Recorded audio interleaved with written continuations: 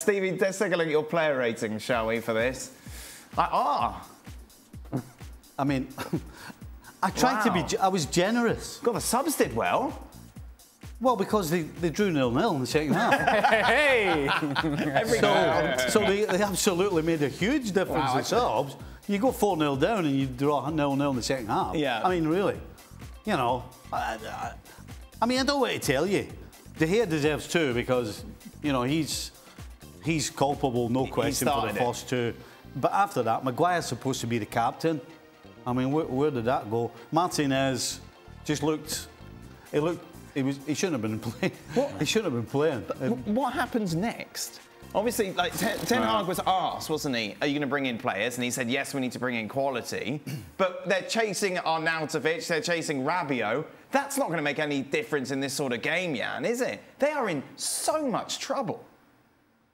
Not at all, and I speak with agents all the time, and they tell me about how they go along with the transfer. It's unbelievable. It's the way that if you get a player in, if you try to recruit a player, it should be consequence of hard work, recruiting, and everything. And you look at the clubs around them. And I've been the last 2 days. I've been by Manchester City, seen the facilities, seen how they work, seen what they do as a club, and I mean, it's like unbelievable ahead of Manchester United now at the moment. And I think that sometimes these discussions about Glazers out, I won't have any clear opinions of that because they've spent money, but still, I think maybe, and like I said in the first, that some people are hidden behind that because there is a lack of culture at the club. There is a lot of performance culture. And you may say that is the responsibility of the owners to put in the right people to do that. But if you have a look at Manchester United now, who should they bring who is available at the moment who can do their better?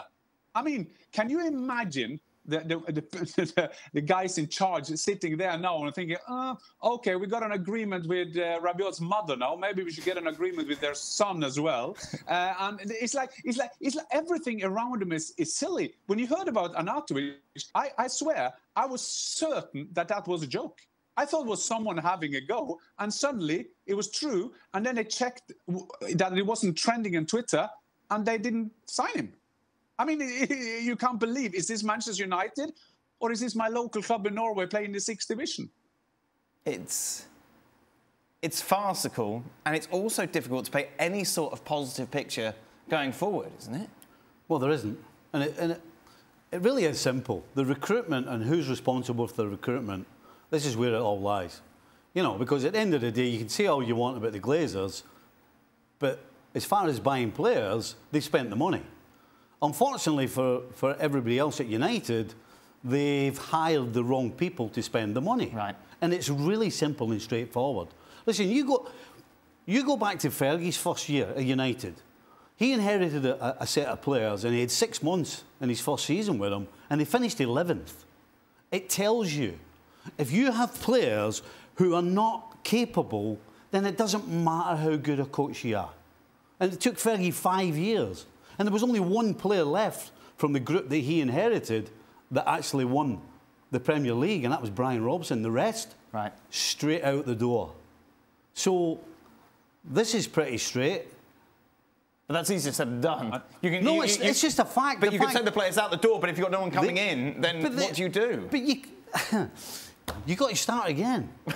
You got to start again. And that means that the expectation has to drop from everywhere around United, because nothing's going to change if every single time they step on the field, every man, his dog, fans, everything is piling on and piling on and piling. There has to come a time where it's like, you know what? They're just not very good. But there's expectation, and there's expectation, isn't there? But it's never going to change until you get rid of the players. It's not. It is really that simple. How do you do that? You just put them on the curb and hope someone picks them up for free. I'll tell you how Fergie did it.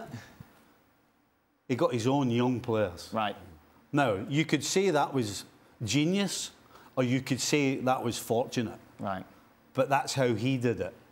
Unfortunately, if you're going to have to buy your way out, number one, you need to get somebody in who knows what they're buying. And two, you're going to have to get somebody with a silver tongue to persuade good players to come to the club. And not just players with talent, by the way. Yeah, you want everything. Players with heart and soul and hunger and desire. The problem there, though, Stevie, is that you said something there, capable players, right? There's a bunch of players in this Manchester United team that at some point over the course of their careers, they have been considered to be capable players. And yet, somehow, when it's gotten really tough, really difficult, this quote-unquote capable players have disappeared, or they have sort of gone into their own corner and taking care of me first, and then we'll worry about the team second. You're never going to get out of this negative spin until you get this group working together. Go on, Jan. But yeah, now the problem, boys, is that there's a lot of problems, but this is a part of the culture. What the players do, how they act on the pitch, that is a lack of performance culture. And yes, we can talk about Sir Alex Ferguson, what he did, but he was one of the greatest managers ever, you know? And that is a long time ago, but it's easier to compare it with Liverpool, their arch rival at the moment. And if I may say, I read in a book from Pep Lijnders, the assistant manager now, and he's talking about how they build up Liverpool, how they're building up their recruit department, for example, in the Portugal market, when they get Diaz, Nunez, and Manchester United want to get Rabiot and Arnautovic. And you may say, well, that is the last 2 weeks, but what have you done before? Ten Hag has known that he's going to be the Manchester United manager for a long time. You think that he's probably talked with these people and said the players he wants. So, and maybe the recruitment department will say that he wanted only Ajax players, Dutch players, or player he once managed. Fair enough as well, but they haven't got them either. Ajax player has been all around Europe. I haven't seen the best, none of them, going to Manchester United. So for me, it doesn't matter, and Al said it right. You had Sancho playing in Germany, did great there, and you may say, yeah, but there was an easier league, and okay, but everybody getting worse. Then there's something wrong with the culture, and it doesn't matter who you have as a manager. I mean, the only one you think of in your head now is Conte. Maybe he could do it, but what has Conte done at Tottenham? He has come in and made Juventus of London.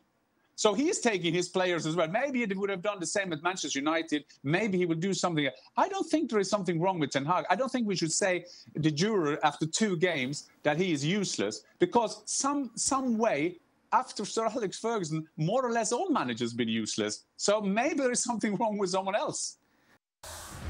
Thanks so much for watching ESPN on YouTube. And for more sports highlights and analysis, be sure to download the ESPN app. And for premium content and live streaming, subscribe to ESPN Plus.